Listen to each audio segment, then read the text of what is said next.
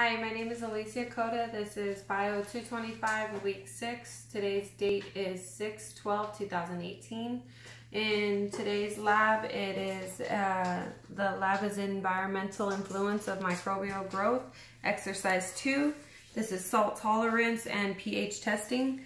In this lab, I will be incubating the S. cerevisiae and S. epidermidis culture broth containing different salt concentrations to determine the approximate osmolarity range of each microbe.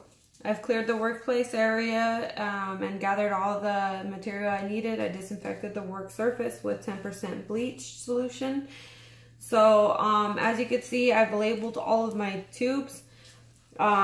So they will be labeled with corresponding bacteria. I start with a pH of 5, pH of 9, and then the pH of 7. And then I have the Staph epidermidis. This is going to be the one I will be demonstrating. So I've already done the cerevisiae. I've inoculated all of my pH test tubes. Then I'm going to go ahead and demonstrate it with the epidermidis. So first I will show how I'm going to get the pH to 5. And so what I've been provided with the lab kit is pipettes of hydrochloric acid. So this will change the pH in the tube to a pH of 5. What I'm going to do is I will first remove the lid. To sterilize it, I'm going to pass it over the flame.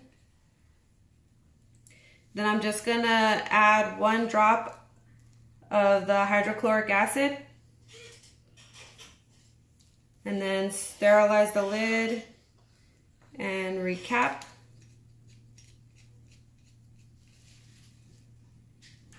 Then for my pH 9, to get it to adjust to the pH of 9, I'm going to add 1 drop of the sodium hydroxide.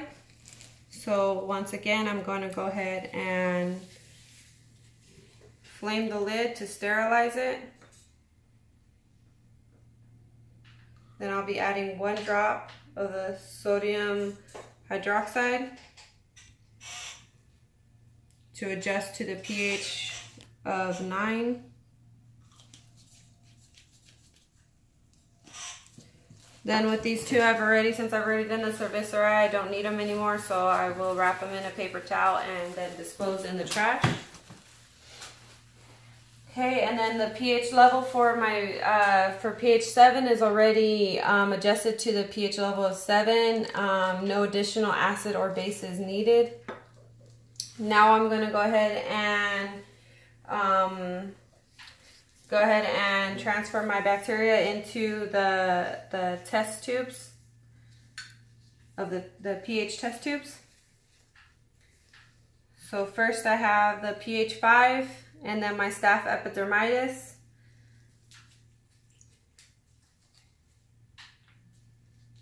I'm going to go ahead and sterilize both lids. I have my pipette sitting in alcohol. I'm going to shake that dry.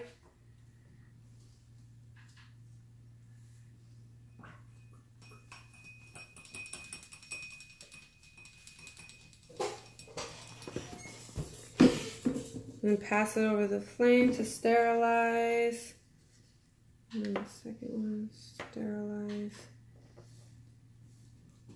Then I'm going to collect 2 drops from the active culture of the epidermidis.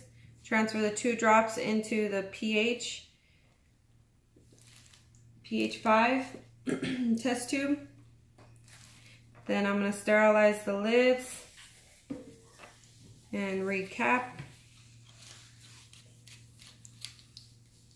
Next, I will take my pH 9 of the S. epidermidis pH 9 test tube.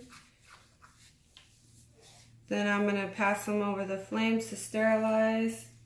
Make sure my pipette is dry.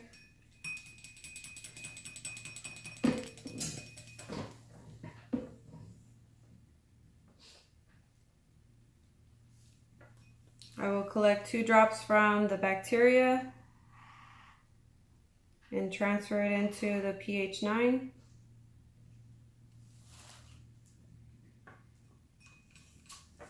Then sterilize the lids. Recap.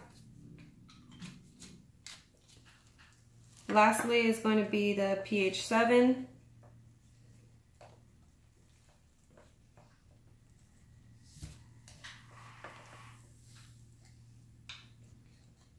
Both again, I'm going to go ahead and sterilize the lids, passing over the flame. Dry my pipette.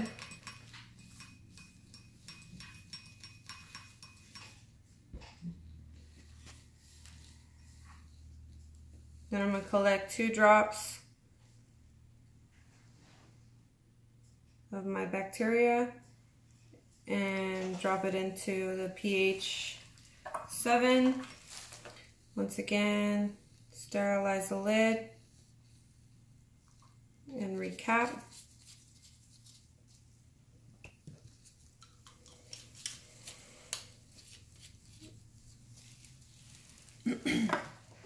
Okay, so then now with my 6 newly inoculated pH broths, I will place them in the incubation location for 24 hours. If no growth after 24 hours, I will do an additional 24 hours. Once again, for growth, I'll be looking for turbidity. If there is turbidity, then it's a positive test. If the broth is clear, then it's a negative test. So that completes the exercise 2 of week 6 lab experiment.